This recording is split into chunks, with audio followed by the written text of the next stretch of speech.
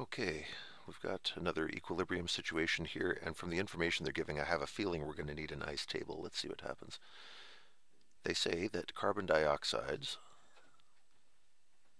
can break down into carbon monoxides and molecular oxygen, and that reaction has a delta H of plus 566, from which I just take that it is endothermic. So we can say heat goes on the left. Heat is a reactant. It's one of the things you have to put in to make this reaction go.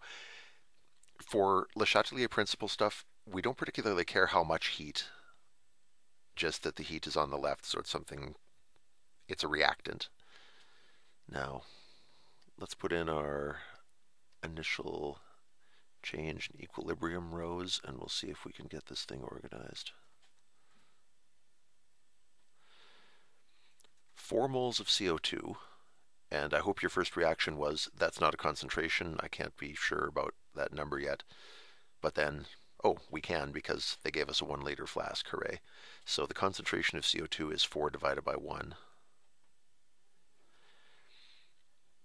So they put that in the flask. They don't mention putting anything else in the flask, so I take it there were no products before the reaction began. So we start with 400. And I'm not going to track the amount of heat. Heat does not, you could track kilojoules, but I don't think that's going to come up. So I'm just going to focus on the concentrations here. I have never seen an ice table that used heat, even though theoretically you could. You'd have to measure energy content, total energy in the system before and after, which is difficult to do. So I don't think you will ever see that. So don't worry about this column. I put heat there and it makes it look like that should be part of the ice table, but it's not going to be. What do they have here? Measurements taken at equilibrium. Okay, so the information we're getting now is about the E row. Indicated that 1 mole of carbon dioxide remained. 1 divided by 1 means our concentration is down to 1 mole per liter. Okay. Do you see how we get started with this? Always look for a column where you know 2 of the 3 things. That's an easy place to start. We started with 4 moles of CO2, moles per liter of CO2. We dropped down to 1. Apparently we lost 3. Now, the ratio of carbon dioxide to carbon monoxide is 2 to 2, meaning those numbers always match. So this is also a 3. The ratio here is 1 to 2, so the oxygen is always half as great as the other 2 numbers, so that would make this a 1.5.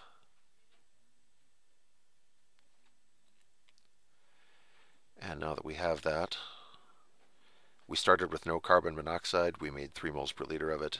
We're up to 3. We started with no oxygen. We made 1.5 moles per liter. We're up to 1.5. And they want the equilibrium constant, so we have to work out a K. Well, the equilibrium law for this thing would be products over reactants, so we get carbon monoxide squared times oxygen divided by carbon dioxide, also squared. If we feed numbers into that, the carbon monoxide is 3. Remember to square it. Oxygen's 1.5. And carbon dioxide is 1. And technically we should square that, although squaring 1s is a little pointless. 3 squared is 9. 1.5 times 9 is 13.5. Divided by 1 is 13.5. And all of our data had 3 significant digits, so 13.5 is an appropriate format for the K.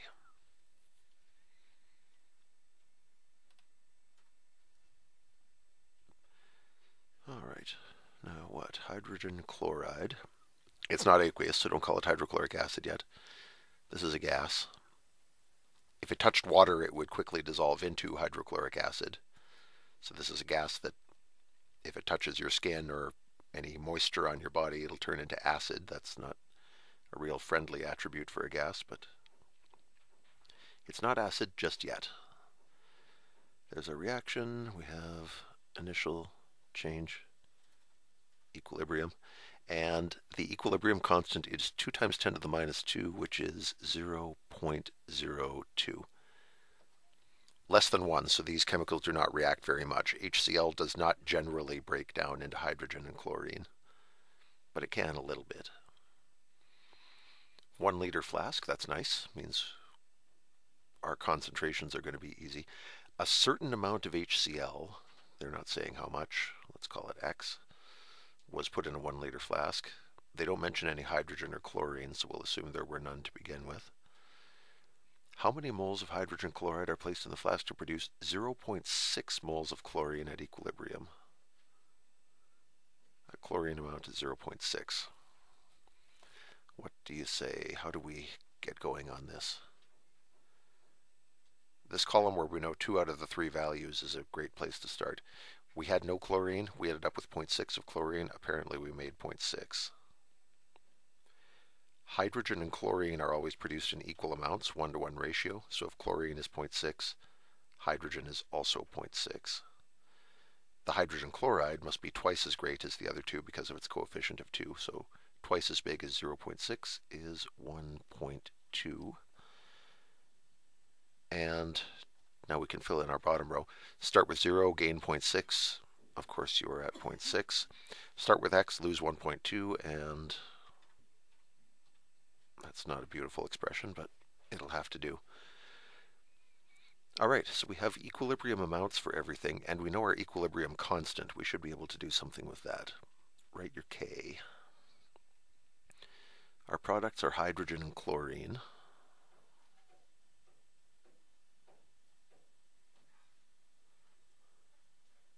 Our reactant is hydrogen chloride. It had a coefficient of 2, so power of 2 down here. And if we put numbers into that, hydrogen 0.6. Chlorine is also 0.6, so I'm going to keep this compact and just write squared. Hydrogen chloride is x minus 1.2, also squared because it says power 2 right here.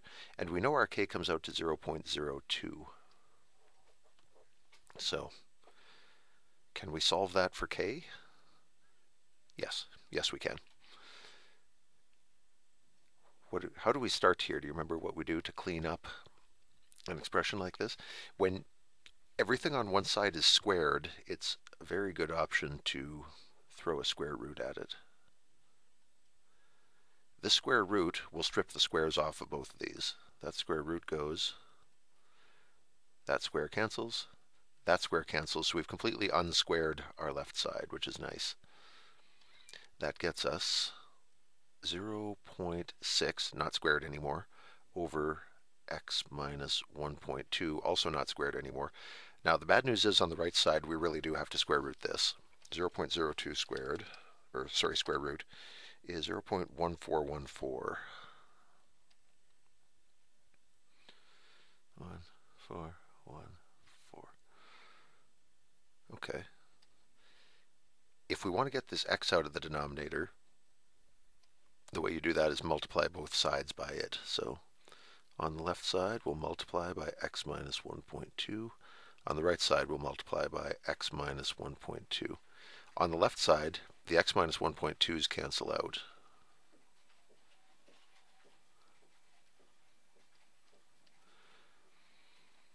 Leaving us with 0.6 and nothing else on the left-hand side.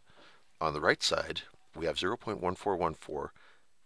When it's multiplying by a bracket like this, it means it distributes through. It's going to multiply the x and also the negative 1.2. So 0.1414 times x is easy. You just write 0.1414x. Multiplying the numbers, you get 0.1414 times 1.2, 0.16968. 0.16968. Okay. What you do next with an equation like this is called segregating it, which means get all the terms that have just x on one side and all the terms that don't have x on the other side. So we can leave this x where it is. We'll take this number to the other side where it will become positive. Or you can think of it as we add 0.16968 to each side so that this cancels and we get a 0.16968 on the left. The effect of that is we get 0.6968 76968. That's the effect of adding these two together, equals 0.1414x. And finally, to get x by itself, we divide it by 0.1414. If we do that on both sides, 0.1414, not x, we're just dividing by the number because we want it to cancel out. That'll leave the x by itself. So we do this. The 0.1414's cancel out.